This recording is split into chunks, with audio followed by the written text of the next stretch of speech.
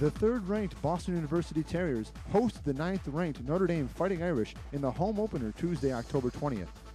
The Terriers came out strong, but Vinny Saponari's shot hit the post on the 2-on-1, part of a scoreless first period. In the second, Notre Dame struck twice in 12 seconds. Billy Mayday's wrister from the slot was followed by Ben Ryan tucking one past Kieran Milan.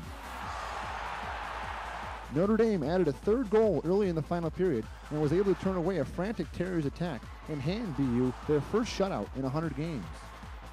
BU will seek its first win on Saturday when they host Michigan.